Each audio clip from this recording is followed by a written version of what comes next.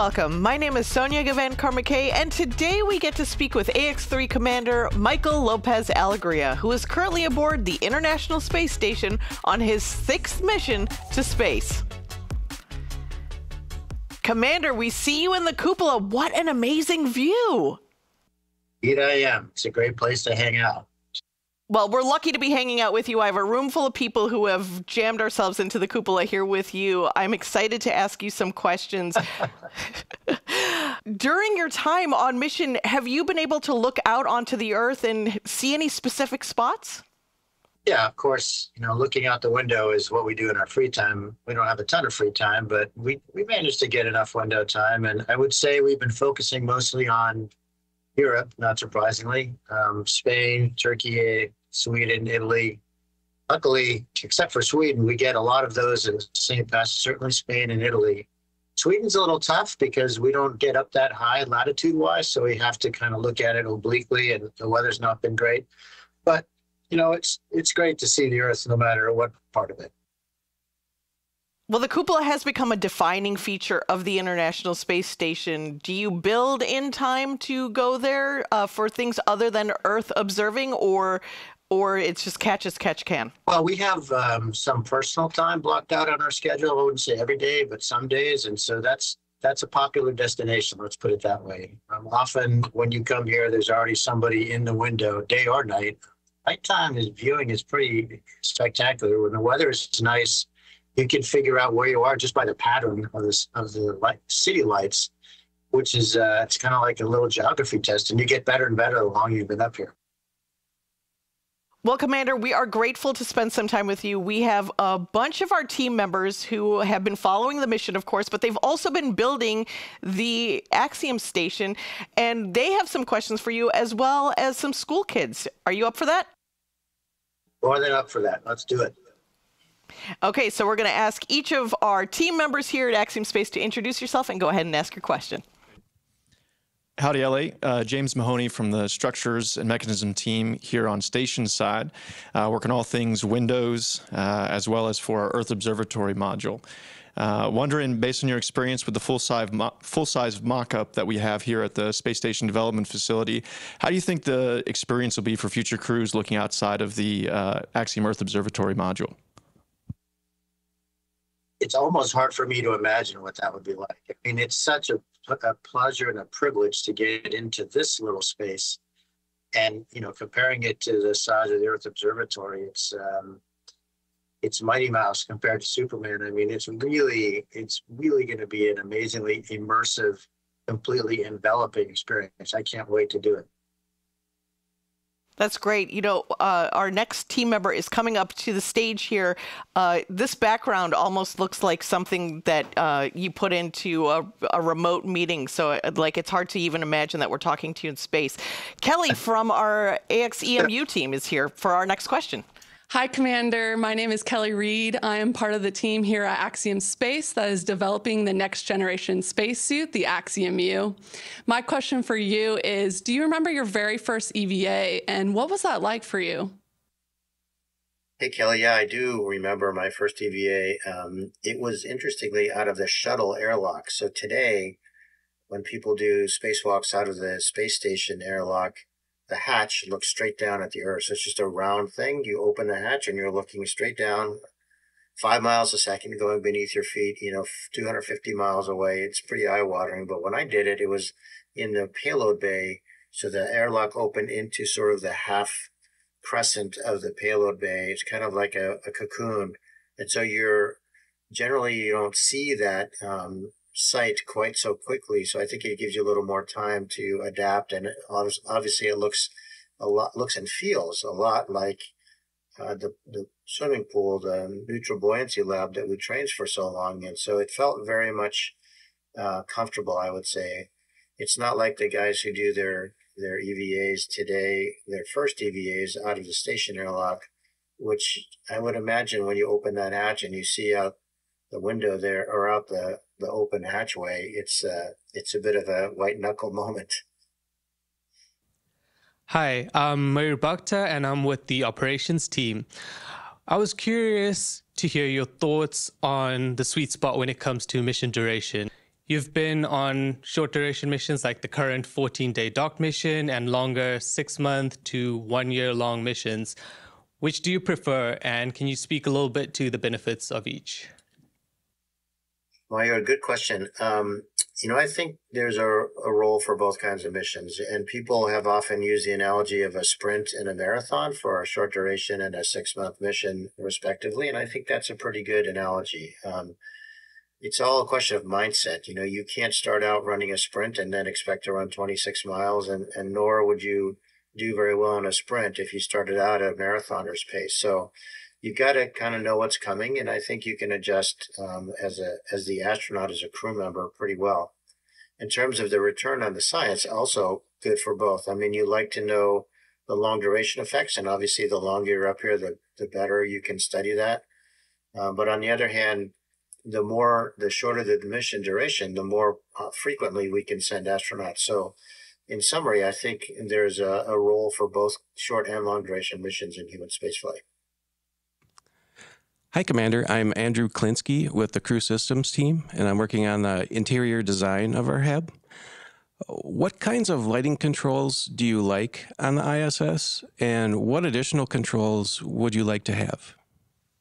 Andrew, we definitely have a lot to talk about when it comes to interior design. I've been up here on the International Space Station taking notes about how we can improve things for the Axiom station. But as regards lighting, we go around the planet 16 times a day, which means 16 sunrises and sunsets, which means we couldn't live by the normal day-night cycle or we wouldn't get anything done. So we have lighting that we use during the day, and then we shut it off at night. And when I see day and night, I mean our wake period and our sleep period. And one thing that I really like that they've incorporated on the ISS since my expedition mission is tunable lights. Actually, they have 3 frequencies. So a general frequency for normal operations during the day. But in the morning, you have a very bright, whiter light that helps wake you up more, and can also help prepare you for sleep shift. If you have to wake up earlier than normal one day, it can really start shifting your circadian rhythm in the right direction. The same goes for the third setting, which is more of a reddish light, which we use in pre-sleep as we're getting ready to wind down for bed. So I think those are things. Tunable light is something we should definitely incorporate on the Axiom station. Hello, I'm Kevin Ogden, and I'm also with the Axiom space team. I'm curious what your crew quarters are like on this mission and what you think would be useful additions to the Axiom space crew quarters. Well, Kevin, sleep quarters are obviously very important, not only to provide a good place for you to sleep, but also some privacy. I mean, I think the psychological impact of that kind of an arrangement is really important. Here on ISS, we have 4 regular crew quarters on the USOS plus 1 extra one called CASA. It's an acronym for something in the European module that can accommodate a 5th person should there be one up here. And then there are 3 cayutas or sleep stations on the Russian segment. So if you add that up, that's 7 plus maybe 1, 8, and we're 11 people up here. So at least 3 of us have to camp out. So we basically just roll out a sleeping bag at night, and we roll it up in the morning after our sleep period is over. On this mission, Walter is sleeping in Dragon, Alper is sleeping in the Japanese experiment module, and I'm in the airlock, while Marcus gets the luxury of sleeping in the European module since he's representing ESA, and that's their contribution. So he gets a little bit cushier accommodations than we do. Hello, my name is Ariel Richards. I'm with the station program side as well. I'm interested to know, this being your 6th spaceflight mission, how have you seen the International Space Station evolve, and what further evolutions do you imagine for Axiom Station? Thanks for the question, Ariel. It certainly has changed quite a bit since my first visit back in 2000. In fact, on that mission, I was the last person out of an unmanned ISS. In other words, the Expedition 1 crew launched a couple of days after we landed and docked to the ISS. And of course, it's been inhabited ever since.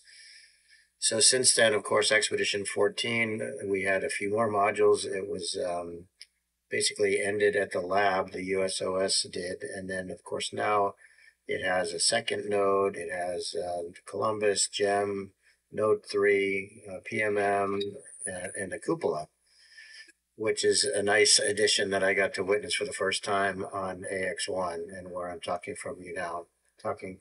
to you from now.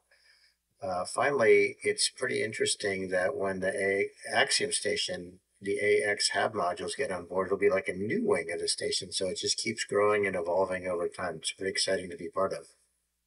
LA, now we have some very special questions from our favorite kids here at Axiom Space. Matthew, please introduce yourself.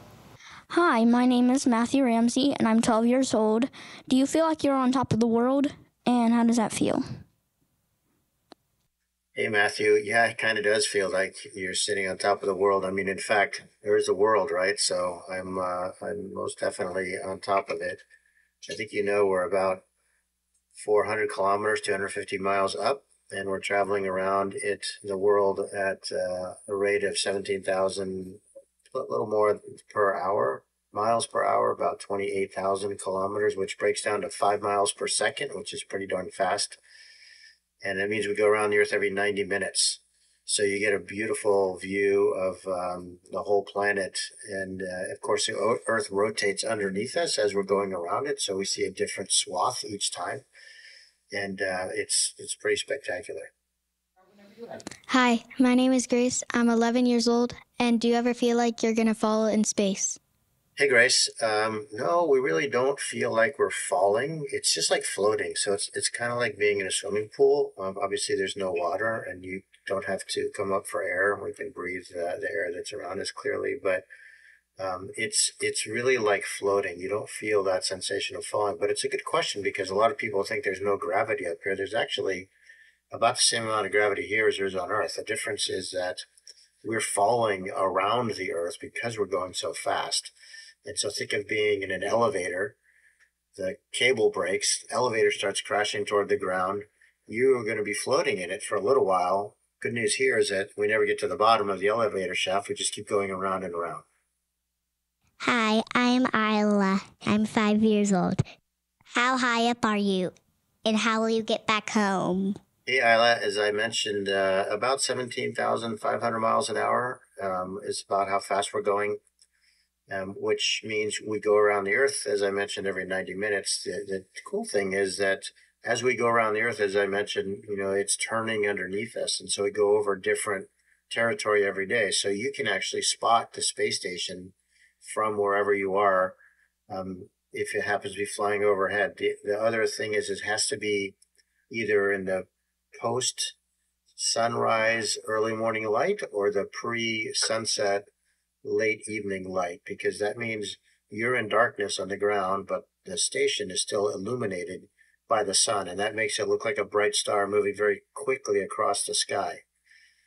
To come home, we'll get in our Crew Dragon, and we'll get suited up, we'll get strapped in, we'll start to maneuver, and what that really means is going from that 17,500-ish miles per hour will slow down just a little bit, like just by about 100 or 2 miles per hour.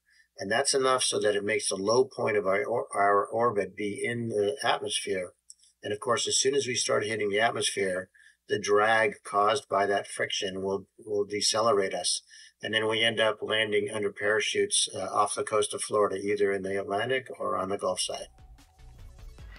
Commander, we can't wait to have you back on Earth. And to Walter, Marcus, and Alper, keep up the great work on the rest of the mission and have a safe travel home. From private astronaut missions to developing the next space station and producing spacesuits for use on the moon and in low Earth orbit, this is what we do and how Axiom Space is building for beyond. As we close the final mission update from our space station development facility here in Houston, Texas, stay tuned for the crew's return in the next few days. Until then, go Ax-3.